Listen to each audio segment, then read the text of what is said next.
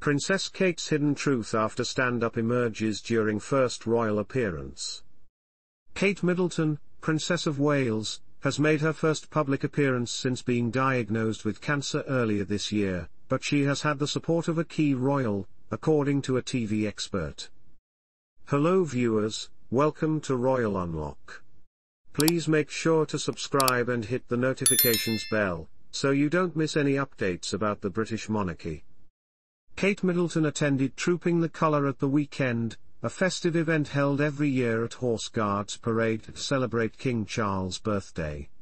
The princess has not been seen in public since Christmas Day, after a trip to hospital for a planned abdominal surgery, and later a shock announcement that she was undergoing cancer treatment. Body language expert to the stars, Jodi James, spoke about Kate's secret public appearance and suggested one royal, in particular, could serve as a stand-in for the future queen, none other than her daughter. Speaking exclusively to Express Online, the communications specialist suggested Princess Charlotte is publicly supporting her mother amid her return to royal events. The body language expert shared her insight into the couple's interaction, and suggested that the Princess of Wales has not yet fully returned to her public duties. Jodi told Express.co.uk, the brim of her hat was angled so that her face was partly hidden in the carriage, whereas she usually wore the hat in such a way that her whole face was visible at all times. She smiled and waved from the carriage, but it was Charlotte who appeared to be standing slightly for her mother. She imitated Kate's usually dazzling, perfect smile and flashed it at the crowd while waving angrily as the carriage drove on its way and continued, "The children looked so proud of their mother."